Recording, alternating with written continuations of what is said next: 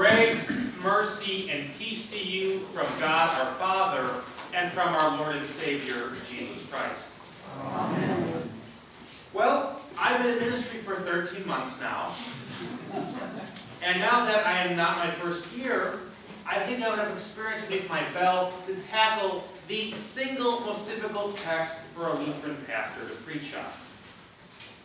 This would be the letter of St. James, the brother of Jesus, where he says very clearly in our text, in our epistle lesson today, verse 17, the following: "So also faith by itself, if it does not have works, is dead." Let me repeat that. So also faith by itself, if it does not have works, is dead. This is a problem, because it appears on the face value then that Scripture has a fatal contradiction. Because we're all familiar with Ephesians 2:8, where it says, "It is by grace you've been saved through faith. And this is not your own doing, it's the gift of God, lest anyone boast." So, Ephesians says this, and James says this. And it looks like they're on a collision course, and then they panic with these if-then statements. Well, then Scripture has contradictions and is unreliable. Yikes, then how do we know anything about our faith? If that's true, if we know nothing, why are we even in this building? Why am I up here doing this? We might as well walk out and not bother coming back. But before we start panicking about this, let's take a moment, take a breath, and analyze the letter of James in its proper context. Context, of course, is key. Notice who James is writing to. Is he writing to a group of new believers? And is he penning a practical statement of Christian doctrine? No. He's writing to veteran believers, people who have been in the faith for years, for decades even, that have already been catechized on what the faith is. Rather, James is using the literary form known as hyperbole, using extreme language to make a rhetorical point. And also, what fire is James running to put out? That really gives things away. James is addressing a situation he has seen happen over and over and over again. As Jesus' brother, another child of Mary and Joseph, James has been on board with the Christian faith since his brother rose from the dead in 33 AD. And he sees, again, the same thing happen over and over again, with Paul or some missionary coming to a city. And they preach the gospel. And the people gladly hear it and come to faith, and for a time they are on fire. They live their life according to their faith. But with the daily grind of life, after months and years, people slowly but surely become more lukewarm. Because they have a seed planted in the back of their mind, and they figure, you know what? No matter what, God forgives me. I'll have eternal life. This is most certainly true. But this truth of the gospel gets twisted with, you know what? I can live life however I want.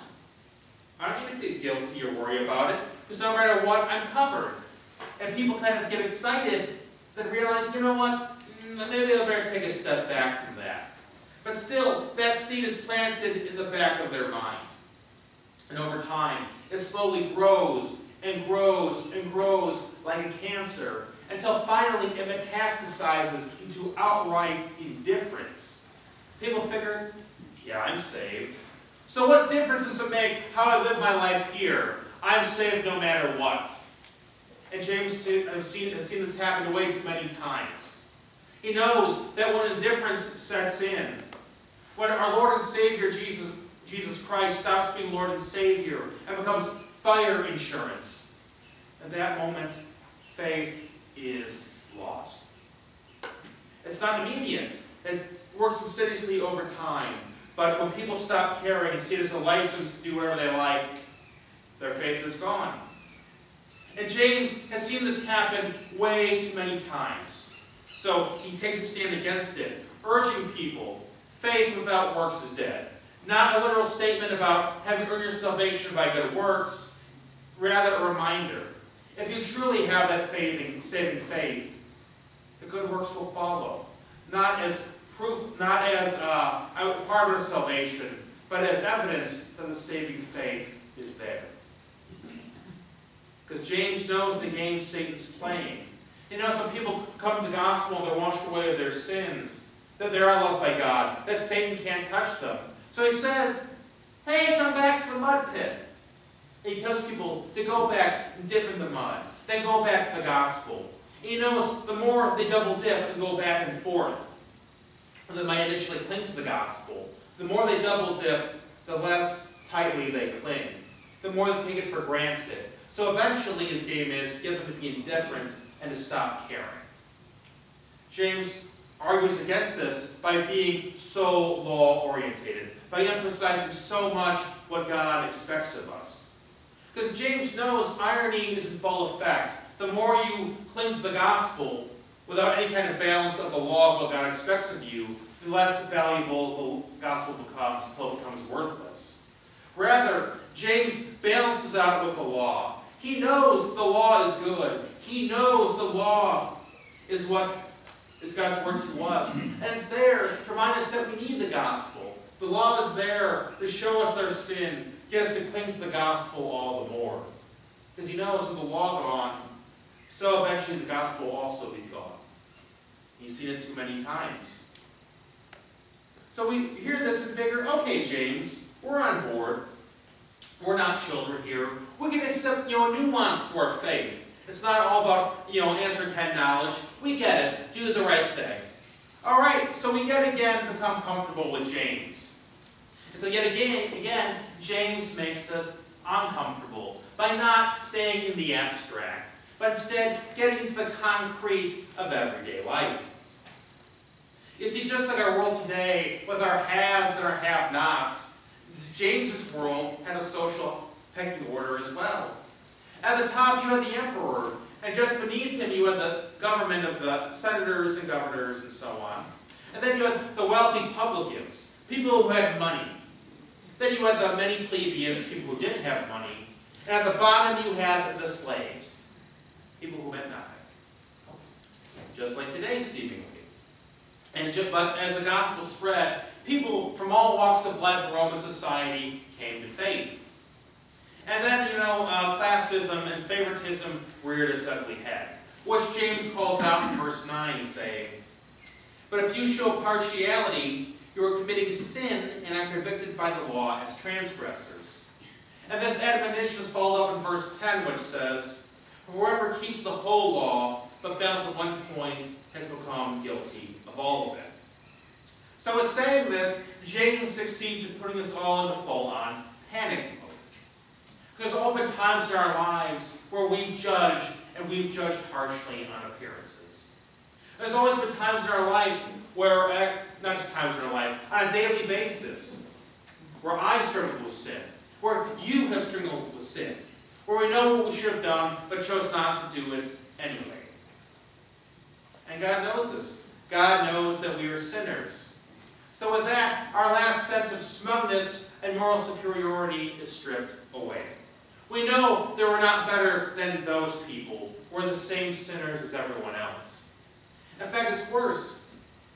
As the Apostle Paul said, "Chief of sinners though I be," no, we're the chief of sinners. We have to acknowledge that we have no right to be in God's presence, and that if life is in any way fair, would be forever cast out from it. Yeah, at this point we're panicking. We're clawing at anything that can give us comfort. And then we get to, hey, it's the gospel of Jesus Christ. Oh, and then we cling to it. For we know in the gospel, Jesus is similar to a naive judge or a naive jury. He knows that our life is kind of a legal case. The evidence is our daily life of how we sin, and how we should know better, but we still do it. And so our daily lives remains a series of well-constructed, profound arguments that Jesus should just leave us alone. That like Pilate washed his hands of Jesus Christ should wash his hands of us. Because we'll take his mercy and grace for granted. We'll just do it again. And Jesus is like that judge or jury who hears all of this and still says, "You know what? I'll give them another chance. I'll say not guilty." And that's shocking. Not guilty again? Yeah, Jesus says, not guilty. And Jesus isn't doing this as an abstract. He knows full well what this is going to cost him. Now Jesus, to make this, to effect this not guilty verdict, came from heaven to a manger. From a manger to being a refugee. From a refugee on to being a carpenter, on to being a rabbi, and then if things get nitty-gritty, someone that's betrayed, someone that's thrown to the Roman Empire. And there, I'll spare you the gory details. Let's just say that when he died, it was a mercy. From heaven to all of this. And then Jesus really goes 180. He goes down to hell itself and tells Satan, by the way, these people that you had in your front pocket, the people that were hooked on you, no more. They're mine. They're forgiven. Now please pardon me. And with that, Jesus is back again in the empty tomb, alive again, knowing he will soon ascend back to heaven. And this is for people, you and I, that Jesus knows at some point will take him for granted. And he knows we'll go back to our sinful life. He is so loving. He is so forgiven. Even that is not enough to get him to turn aside. His love for us is so deep, that's so profound. Even daily falling back into sin, even daily rationalizations and ignoring Jesus are not enough to get him to turn away from us. That's how deep his love is. The old song, Deep and Wide, Jesus' love isn't just deep, it's wide, it is massive. This mercy that Jesus Christ has for us on a daily basis isn't just ours. It's for the entire creation, the entire planet, everyone who has ever lived. Jesus Christ, his death has turned to life. His mercy is for them as well. That's how deep and wide the gospel is. So we see it in just the cosmic scale of the gospel. You know, we are dumbfounded. Our jaws are dropped. So James says, faith without works is dead. We can't argue with them. Something that amazing, that cosmic, you can't experience it and go back to life the way it was before. It changes you at the very core of your being. And it is a profound heart change. In a moment, in today, it does not make you sinless. You will still struggle. But at least at this point, it is a struggle. You are trying your best to love God and love your neighbors. And you're trying your best. And so if you have faith, those works are going to come naturally. So at once, and finally, as dealing with all of this, it looks like we're good with James. But James wouldn't be James with just one more little reminder. For James says, verses 14 through 16, what good is it, my brothers, if someone says he has faith but does not have works? Can that faith save him? If a brother or sister is poorly clothed and lacking daily food, and one of you says to them, go in peace, be warmed and filled, without giving them the things needed for the body, what good is that? The obvious answer is that it's no good at all. That's not saving faith. Now, certainly as a pastor, I can't order anyone around. I can't say give $100 to Salvation Army, give $200 to UNICEF. I can't. I don't know you. I don't know your situation. But you know you. You know your situation. You know people in your life, even that you in this region of the country are struggling to get by. You know what you're capable of giving and what's beyond reach. And I leave it there. I know, because the gospel is preached, I know you're God's children. I know you have faith the Holy Spirit's there. And I leave it there. You know people who need help. You've got the resource. And I simply remind us that yes, we are God's children. Yes, faith without works is dead. So since we have faith, the works will result. So I stand here confident, because of God's grace, because of Jesus Christ, because of the Holy Spirit, the needs of the poor brother and sister whom Christ has died for will be met. For God is God, and his will be done. Faith without works is dead. Good thing we do have faith, so the works will flow naturally. Amen.